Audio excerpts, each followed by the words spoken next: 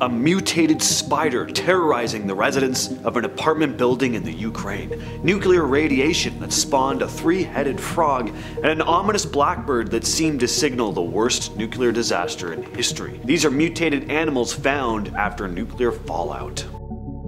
So we've all heard of the wild stories about mutated animals in the Chernobyl exclusion zone, but there's one story from the Ukraine about a mutated spider that you likely haven't heard of. The story goes that two residents of an apartment in the Ukraine were found in the elevator, having suffered extreme BLOOD loss. But the elevator was completely clean, aside from the dead bodies, of course, who both had puncture wounds on their necks. It was as if their bodily fluids had been sucked right out of them. Rumors started to spread in the building that a vampire was lurking around, and some residents were so scared they refused to use the elevator at all. Then two detectives decided to look into it. On the third day of their investigation, they hopped into the elevator, which suddenly stopped between the 5th and 6th floors. Now at first they weren't too worried, since the elevator was known to be pretty janky, but then they heard a weird clicking noise from above them. They pulled off a roof panel and shone their flashlights up, only to see a foot-long black shape scuttling toward them. Suddenly it lunged at one of the detectives. His partner fired at it, but it was too late. His partner was dead. When backup arrived, they found the surviving detective in a corner, terrified, with his dead partner and a massive mutated spider in front of him. When the police checked the elevator shaft, they discovered the thing had laid eggs. They burned them all with flamethrowers. People believe these monstrous spiders were a result of radiation from the Chernobyl disaster, which somehow mutated them into these deadly creatures. At least, so the story goes. Now we hear about animals with extra limbs or even two-headed animal mutations sometimes, but three-headed mutations, can't say I've ever heard that one before. And this one is absolutely real, no urban legend status to this. So in 2004, a three-headed frog was found in the garden of Green Umbrella Nursery in the UK, and it may have been the result of nuclear radiation. A student who had just been dropped off at the nursery found it. At first the staff thought it was just three frogs snuggled together, but then they looked closer and realized it was actually one frog, not just with 3 heads, but it also had 6 legs. The staff placed it in a tank, but by the next morning it had somehow escaped. Although I guess if you have 3 brains, you're probably better at figuring things out. A biology professor at the Open University called this mutation, quote, completely unheard of. He figured the mutation could be linked to parasites or pollution. There was a decommissioned nuclear power station nearby, so it's possible the frog was mutated by radiation. Moving back into the realm of urban legend for a moment though, let me tell you a story of the Blackbird. In early April 1986, people living near the Chernobyl nuclear power plant started reporting a strange and terrifying creature, a large mutated bird with giant wings and bright red eyes. This creature, dubbed the Blackbird of Chernobyl, seemed to be connected to a series of eerie events. People started seeing the bird in their dreams, and sightings of the creature seemed to increase as the days passed, building up to the early hours of April 26th, 1986, where at 1:23 a.m.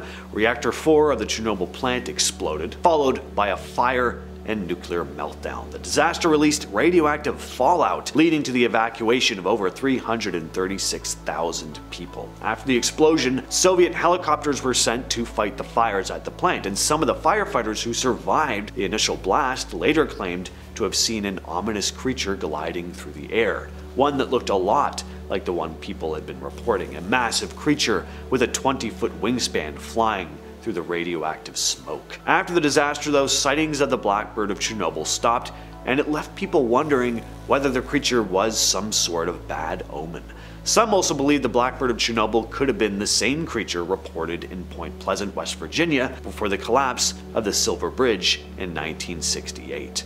Mothman. Speaking of Mothman, this creature is usually thought of as some sort of radioactive abomination. Reports of a strange winged creature began appearing in Point Pleasant, West Virginia in the 60s, culminating in the collapse of the Silver Bridge in December of 1968. Witnesses described the creature as having large wings, glowing red eyes, but with a human-like body shape. It became known as the Mothman. And much like the Blackbird of Chernobyl, some believe it appeared as a harbinger of doom. In the days leading up to the disaster, people reported seeing the Mothman flying near the bridge.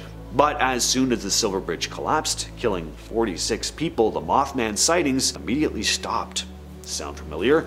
Over the years, people have wondered what this creature was, or if it really existed at all, of course. Was it just a misidentified animal? Could it have been a mutated creature of some kind? Or was it really some sort of paranormal being that shows up before major disasters, warning people of what's to come? Anuatak Atoll is a group of islands in the Western Pacific where the US did 43 nuclear tests between 1948 and 1958, including the first hydrogen bomb test. All that testing left the lagoon, soil, and everything around it radioactive. In 1972, the US spent $100 million to clean up the mess. They mixed 80,000 cubic meters of contaminated soil with cement and filled it into a giant crater, then covered it with a huge concrete dome. But even after all that, the damage didn't just disappear. Turtles living in the area were found with radiation in their shells. During the cleanup, radioactive sediment from the lagoon got stirred up and the turtles ended up swallowing it, which left them permanently affected by all that fallout. Yes, we had real-life radioactive turtles. That'd be a fun Ninja Turtles knockoff, Teenage Mutant surfing Ninja Turtles, because they're sea turtles. After the Chernobyl disaster in 1986, radioactive fallout, of course, spread pretty far and wide, affecting animals across Europe. Wild boars in Bavaria, Germany were one of the most heavily affected species. And the reason? Boars love to forage on mushrooms and truffles, and these fungi, which grow in the soil, can absorb radiation from the ground. Turns out that after Chernobyl, mushrooms in the area absorbed a lot of the radiation that fell from the sky. Wild boars in Bavaria were found to have 15,000 becquerels of radiation per kilogram of meat. The European safety limit is just 600 becquerels, so yeah, way over the limit. Meanwhile, in Norway, the fallout from Chernobyl affected reindeer. The radioactive elements settled in the soil and were absorbed by moss and fungi, which reindeer love to eat. And after the fallout, reindeer were found to have radiation levels of over 100,000 becquerels per kilogram, way higher than what's safe. Though the radiation in reindeer meat has decreased over time, sometimes levels still spike, going above 2,000, still enough to cause concern for those who eat reindeer meat. After the Fukushima disaster in 2011, macaque monkeys living near the plant were found to have dangerously high levels of radiation in their bodies. The earthquake and tsunami triggered a meltdown at the Fukushima nuclear plant, releasing radioactive cesium into the environment. Macaques' diet, which includes mushrooms, tree bark, and bamboo, likely contributed to this exposure. Again, these plants absorb radiation from the soil, and as the monkeys ate them, the radiation accumulated in their bodies. In fact, the macaques were found to have up to 13,500 becquerels of cesium per kilogram. Scientists believe the radiation might have also caused some disturbing effects on the monkeys as well, like smaller heads, smaller brains, delayed growth in general, and even anemia. After the Chernobyl disaster, nature took over in a big way. The area around the reactor, especially the ghost town of Pripyat, has seen this massive explosion of plant life, with humans gone, for the most part anyway. Trees, vines, and bushes have crept over everything, turning the place into this sort of urban jungle. It's actually pretty amazing how quickly nature rebounded. This regrowth has created new habitats for all sorts of animals, and the area is now home to all these thriving animal populations. But it's not all good news. Some scientists noticed that certain parts of the forests aren't decomposing as they should. Leaves in areas with higher radiation levels didn't break down properly. In an experiment, leaves from cleaner areas were left in spots with more radiation, and after nearly a year, those leaves had only decomposed about 40%. Instead of breaking down, they just stayed dry and intact. That might not seem like a big deal, but when dry leaves pile up in a place that could be prone to a forest fire, that's a bit of a hazard risk. If a fire were to break out, it could also spread radioactive material well beyond the exclusion zone. Back in 2014, something pretty wild happened on a farm in northeast Croatia. Zoran Paparic's goat, Sarka, gave birth to a kid with 8 legs, along with 2 healthy goats. Sarka had this extra-legged baby, which also had both male and female reproductive organs. Local vets said it was likely because of an underdeveloped twin sibling that didn't fully form. When Zoran first saw the goat, he couldn't believe his eyes, saying, "I counted his legs and I thought I was seeing things."